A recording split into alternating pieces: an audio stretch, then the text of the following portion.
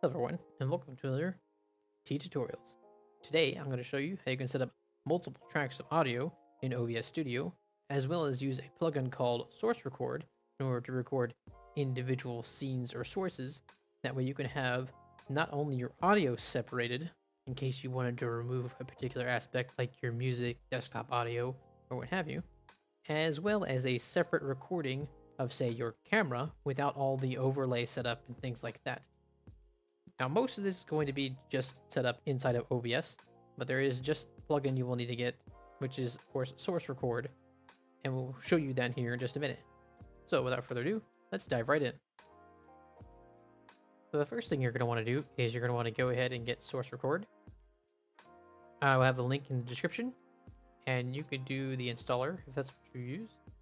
Or if you happen to be running a portable version, you will use the zip and drop it into the OBS folder like you would in any other plugin.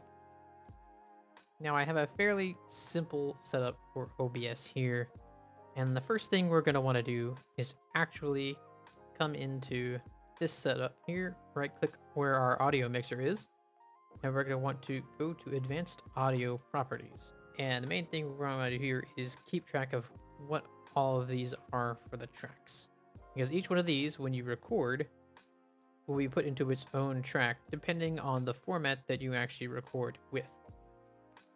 So the idea is we want to have our desktop audio to, say, go to track 1. We want this one, which is my microphone, to go to track 2, and this one, which is my music, to go to track 3. So I'm going to go ahead and turn off all of these because I don't need them. But one thing to keep in mind is you will need to have all of the audio that you have set up to be in at least one of these tracks. In this case, I will select 6 because I want 6 to be the track that the stream hears, right? So I'll leave that on for all of these. If I wanted to, let's say that I had a video that had sound, I'll have that go to my desktop track, which would be number 1.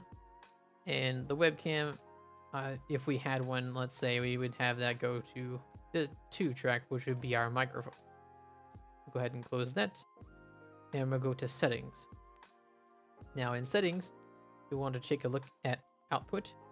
For streaming, you want to make sure that you have 6 selected for whichever track that you intend to have the stream to hear, and you can only select one of these, so you have to just make up your mind on which one you want to use.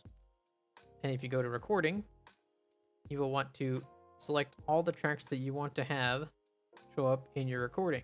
If you want to, you could even have 6 on there as well. I usually just leave it off because I'm already capturing all the other tracks anyways. You'll want to typically choose MKV because this is the most reliable format.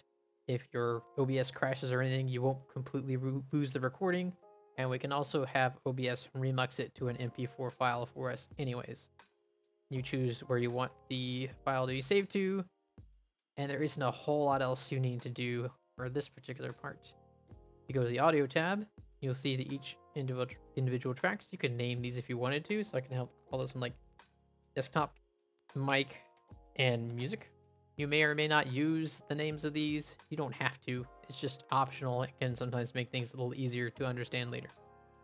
The last thing you'll want to do is go ahead and go to Advanced, and in the Advanced tab, you want to click the automatically remux to MP4. If you want it to automatically create a duplicate of the MKV to an MP4, and the main reason for that is it typically is more compatible with video editing software, although some can take MKVs. A lot of times you still need to change it.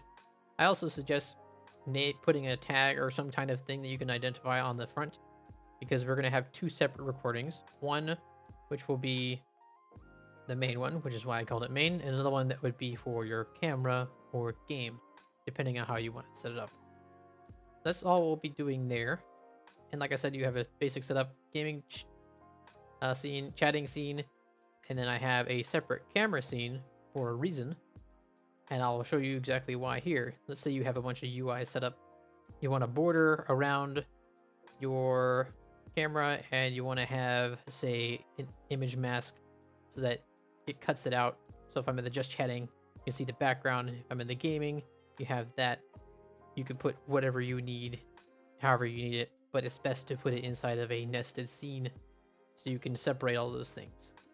So now we're going to actually work on getting our separate recording of just the camera that we want to have.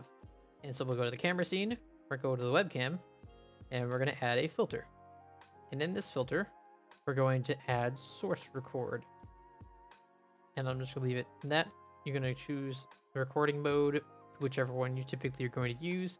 If you want it to record when you're streaming, it'll automatically start when you're streaming. I usually tell it to do it when I'm recording, because then I hit the record down here, right? And then it will start recording here as well. Now, we don't want this one to be main. We'll name it cam so that we can identify it separate from the other one. And you would choose your destination. I typically put it like in recording so that they all end up in the same place. Again, leave it MKV. And you can also set up replay buffers if you happen to use those. The main thing I would do is I would probably choose different audio track if you want to record a specific track. And so in the case of the camera, I probably would only really want the microphone. So I can choose track 2 because that is the track that I am designating for the microphone. And then you also have source options if you wanted to pick one of those, but I'll just use the track. Now, if I want to, I can go ahead and show you this. I'll switch over here. Let me go ahead. And I got a game running here off to the side, and I can start playing the music. So you can see that we'll have some audio from the game. And we'll have music, as you see down here, and the microphone as well. So I'm going to go ahead and hit start recording so we can have all these going at the same time, which is a little confusing looking over here.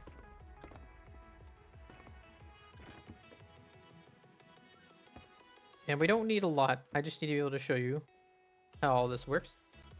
So now I'm going to go ahead and actually stop recording. It's going to go ahead and remux our main. We'll turn off the music here, and I'll probably close down the game as well.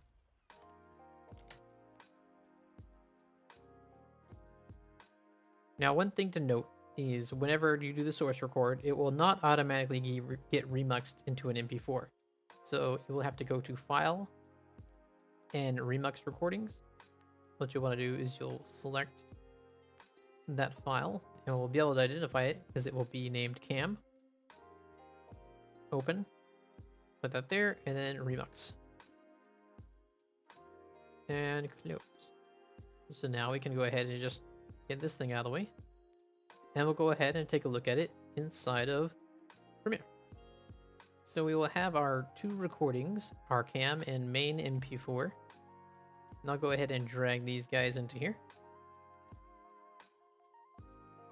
And you'll see we have these two. And so if I drag this into here, recording, so we can have all these going at the same time. If I mute this, you won't hear my microphone anymore. If I mute this, you won't hear the game. If I mute this, you won't hear the music. And so I can pick whichever one of these I want. And we don't need a lot. I just need to be able to show you how all this works. So you stop recording. And that gives us complete freedom in order to edit this however we need. Now I'll just scoot this out of the way real quick, and I'll drag in our just camera one so we can have all these going at the same time. And as you'll see, it's only the camera video, confusing looking over here, with the microphone audio. And so that will save you a lot of time of having to cut out a bunch of stuff if you only want the camera. Now, you might find yourself in a scenario where your particular editing software does not allow you to access these separate audio tracks. In that case, we're actually going to be using this script right here, which uses ffmpeg in order to extract the audio from the MP4 file into individual files that you can then edit on their own. Now, the first thing we're going to need to do actually is download from this site. I will put a link to this page, but you're going to want the latest build master build in the ffmpeg git full .7z. And what I'm gonna do in this particular case is I'm gonna just open this up. I'm gonna go ahead and grab this file, and I'm gonna stick it inside of my recording folder. And I'm actually just gonna rename it real quick, ffmpeg, just so it's easier to find. I'm gonna open this up, and I'm gonna go into bin, and we're gonna come back to our browser here, back to this page, link in the description, to go ahead and download the script file that we're going to need. And we're going to take all the stuff here, put it into that ffmpeg folder that we had right there. And we're going to go ahead and go back to the base of our recording. I'm going to go ahead and select the bat file right here, right click on it, drag it over, and I'm going to create a shortcut. And so what that'll do is it'll create a shortcut to this batch file that's inside of this ffmpeg window. We won't need that there. And I'm going to take our main that we recorded, drop it onto this. It might squawk at you, run it anyway. And it will go ahead and print that, enter, close that. And what it'll do is it'll create individual tracks or files for the tracks. So if I open this up, this is the desktop audio. So it'd be the game in this case. You can hear it. Number 2 will be the microphone. All these going at the same time that we recorded. And 3 will be the music.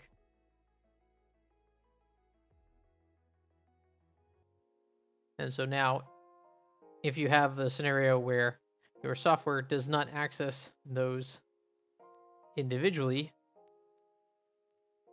in order to use these, and so if I went ahead and cleared these out, and let's say I take this, I'm gonna go ahead and unlink and remove all of these tracks. So now I can add them in separately. Recording, so we can have all these going at the same, and I can edit these as necessary. But just in case you end up using something that does not allow you to use those tracks on its own. And that's pretty much it. Now you have all the assets you need in order to edit all of your stuff whenever you need to. And if you happen to want to record, say, your game, right, and have that its own thing, then you can once again add another source record, for instance,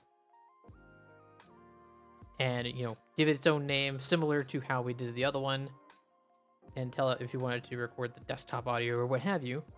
And then you will have separate recording of your game, your camera, and of course the whole stream if you really wanted to, and then use them in any way you see fit.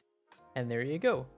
So hopefully that can help you with all your editing needs and give you the bits and pieces you need to set it up however you want. Thank you so much for watching, and I hope to see you again soon.